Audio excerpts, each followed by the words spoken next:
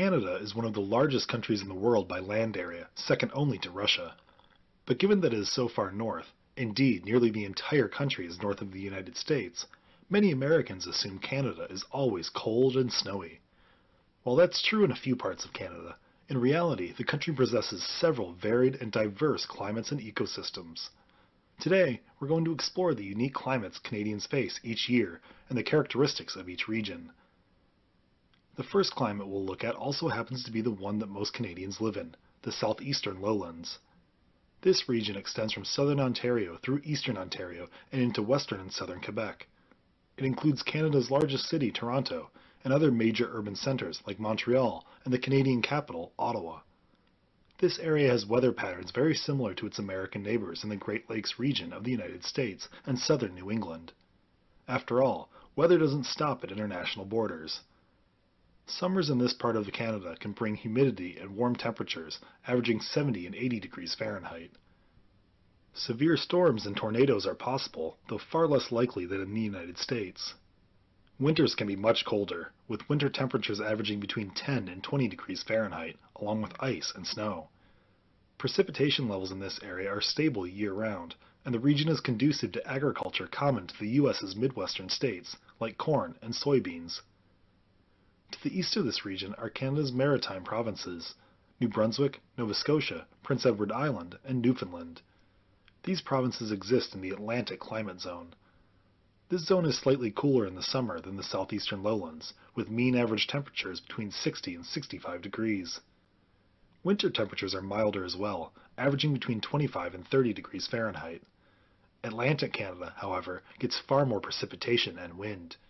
Gale-force winds and huge snowstorms often steam up the east coast of the United States and through Atlantic Canada, dumping feet of snow on the region. Newfoundland, being farther north and east than the two continental provinces, experiences colder and shorter summers, but similar winters. With the east coast of Canada covered, let's head west. The west coast climate zone of Canada covers a narrow strip of British Columbia less than 100 miles inland from the Pacific coast. Its climate is radically altered by the warm currents of the Pacific Ocean, much like the Pacific Northwest region of the United States.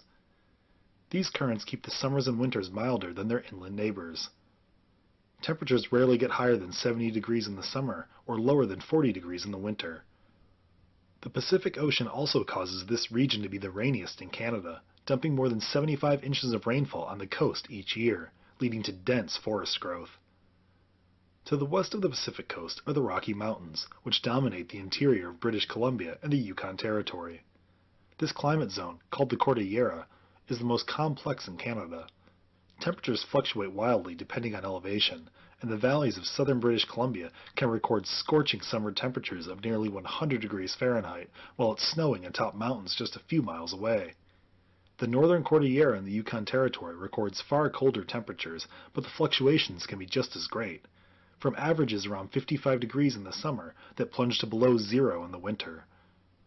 As the Rocky Mountains dominate this region and hold up rain clouds, precipitation across the region is not uniform, with western areas receiving more rain than those to the east. The result of the mountains holding up rain is the next climate zone to the east, the prairies. The Canadian prairies are very similar to those in the United States, wide, sweeping grasslands that often get less rainfall than elsewhere. Unlike in the U.S., these prairies don't extend the entire length of the country. The Canadian North is far too cold for that. Instead, the Canadian prairies exist along the southern half of the central Canadian provinces of Alberta, Saskatchewan, and Manitoba. These prairies see warm summers, with temperatures averaging over 70 degrees, and bitterly cold winters, with average temperatures sometimes reaching below zero.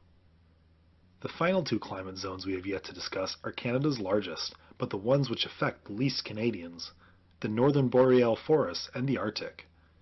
The boreal forests stretch across the country from northern and eastern Quebec all the way to the Rocky Mountains in northern Alberta and the Northwest Territories. In this region, winters are cold and long, and summers are generally short. Precipitation, however, is moderate and conducive to the growth of expansive forests. Indeed, the boreal forests that cover this region are its most defining characteristic. With less people living across this enormous landscape that live in the entire city of Toronto, the boreal forest is one of nature's last great preserves. For example, over half of Canada's bird species call the boreal forest their home. Keep moving north, however, and you end up in a truly inhospitable landscape. The Canadian Arctic zone covers Nunavut and the extreme north of the Northwest Territories and Quebec. Summer here is virtually non-existent, with daytime temperatures only reaching above freezing 2 or 3 months out of the year, and even then they rarely stay above freezing overnight.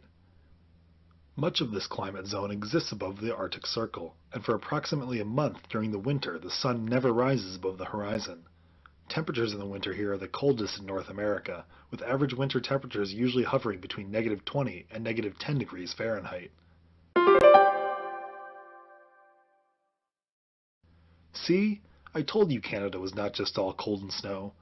Okay, so cold and snow definitely play their part, especially in the Arctic, but Canada's diverse climate zones, shaped by the enormous landscape the country covers, see many different temperatures and precipitation patterns. In Atlantic Canada and southeastern Canada, for example, summers are warm while winters are cold and snowy.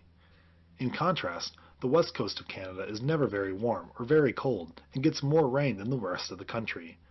Perhaps Canada's most defining climatic feature, however, are its boreal forests, which cover an enormous part of the country and remain one of the last largely untouched areas of North America.